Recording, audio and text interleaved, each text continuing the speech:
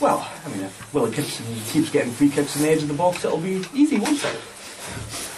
Well, it was also another fantastic free kick, you know. It's he's got that in his locker and he's on a wee bit of a roll now, so I'll take one of them every week, you know. So, I mean, the conditions were atrocious, you know, and they didn't allow us really to play football, and that's for both teams, you know. So sometimes you see the wins like that is very difficult, and we actually never really adapted as well as I'd have liked with the wind at our back first half. We actually were better second half into the win, so sometimes that's the case, and as I say, it was a hard battle because I thought Brechin did quite well first half, you know, made it difficult for us, and it was nice just to get that goal just on half time, which is always a good time to get a goal, and obviously difficult for them to concede at that late stage.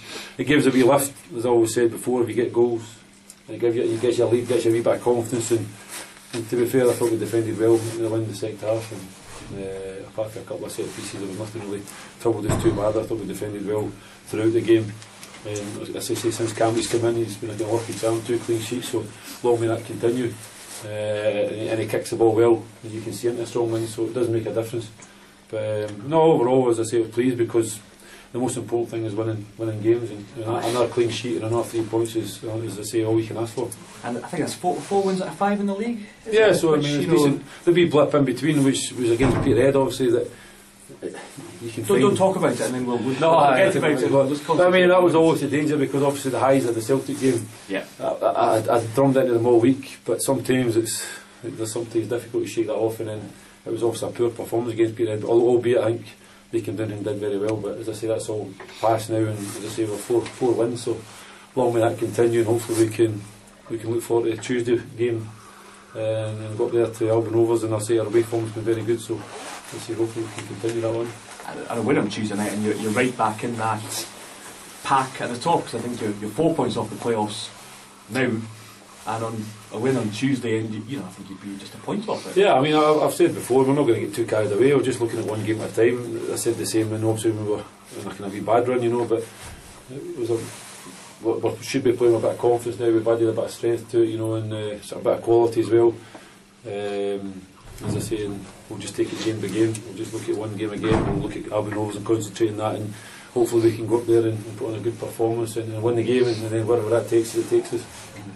And there's so much competition in the team. I mean, Aaron Sterling came back in, and he looked sharp last week and again this week, and Mark McGuigan's thinking, well, yeah, I mean, Big Mark has been probably unfortunate, Sam McCluskey, because I thought the two of them were excellent before that, you know, so they've just got to keep battling away and work hard to try and get back in, as anybody else does, you know, and if any players are slacking off, then there's players there chapping at the door, so that's just the way it is at any level of football, so it'll be the same here, you know, so no, as I say, we've got quality, albeit there's one or two going to be leaving off, and we might be down a wee bit in numbers, but I mean, we've got young boys like Kyle Turner and some of the younger ones who just certainly can come in and help us, you know, so that's maybe an opportunity for them as well.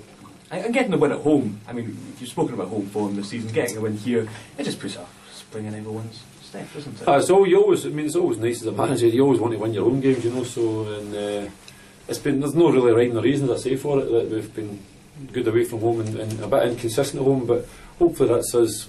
I mean, we beat United here, and obviously we beat Brechin, so hopefully that's us going to manage to win home and away now. Is that very nice? Yeah, that'd be very nice. Are you still looking to strengthen? Well, as I say, there may be one or two get out that might allow us to maybe bring another one or don't need to speak nice out of the accountant and maybe one and one or two go out, you know, but as I say, things can change quickly. You lose it. I mean, there's Ryan Thompson gets injured, and well, I was going to ask, you know, then all of a sudden if you are running with a lighter squad and you get a couple of injuries in it, that can take its toll, and that's certainly what we don't want to do, especially if we're on a decent run of form now. Yeah, you used the term battle. Do you think it was a case of where both teams are in the league winning the battle today? I think so. I said that it was very important before the game. You know, I wouldn't care how we win the game as long as we win it. You know, but when you go and see the conditions out there, I think Barcelona, Real Madrid would have found it tough to play in that, and that's no disrespect, you know. So because really strong winds at Bobley Park, you know, I think sometimes we played some not bad stuff as did Brechin, so it's never always an ideal situation. All we need would be the rain and the snow to come, but it never came fortunate enough. But it was difficult, but as I say, it was in conditions like that you just got to win the battles and hopefully take your chances, and we did. And maybe we could have scored one or two others, you know. That there was a couple of decisions that I need to see Andy Stirling on again. I just wondered why he would go down if he would buy the goalkeeper, but Aye. You know, so. Yeah. But I didn't. As I say, we won't worry about it too much now because Yeah. we managed to score a couple of goals. But as I say, the most important thing, obviously, clean sheet and the 3 points. When Willie Gibson scores that free kick and obviously goes 2-0, does that take a weight off your shoulders that second goal should be the killer one? It does help, you know. I mean, I thought it wasn't nothing. I still was reasonably comfortable because I don't think they really had any great chances. It was just going to be maybe a mistake or a lack of concentration. But as I say, overall, I thought we defended well today. So, but it's always nice to get that wee cushion, you know, and then even nicer big Lucho scores there. He's on the keeper and the big heavy legs as he never puts it in time, and it's a good saving tackle. But no, actually we got the free kick, and I was probably going to take Willie Gibson off just before that. But Big Mark was ready, and then once we got the free kick, I says, "Oh, just put a wee minute." I think, as I said, I joked with Mark. I says, "No disrespect, but Willie's probably more likely to score here than you." And he went, "Oh, I agree," and it worked out that way. So we're delighted we did. Yeah, I thought we started the game well, considering into a strong wind. Wanted to win the toss, but obviously lost it. But I thought we started the game well, and there wasn't that many chances. Although the strong wind behind us, and we're camped in going into that wind. I don't think they had that many chances first half. We got a couple of good blocks in there, and they did put us under pressure. It was just unfortunate. A minute before half time, we lose a goal. Good bit of play by Willie Gibson, good save, and I think Stirling reacts quick to the rebound. Second half was that strong one behind us. From our point of view, we didn't want the goalie enough. I think the keeper had one save to make the whole game, especially the second 45, and you got for Hurricane behind us. It was disappointing from our point of view.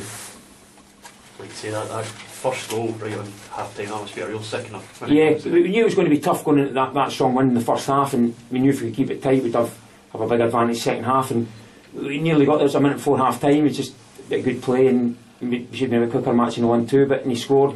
But we still felt with that strong advantage. We camped them in there, and we camped them in there for long spells, but we said we didn't get good quality balls in, and we didn't want the goalie enough. Is that the most disappointing thing for yourself, that, like you say, just didn't really test the goalkeeper enough? Yeah, because I think second half the keeper didn't have much to do. Our goal didn't have much to do. Billy Gibson, great free kick. He done the same thing last week as well. Yeah. I said, it's just if you don't want to give any free kicks away when he's about, but that's for ourselves going forward. The final third was really disappointing today.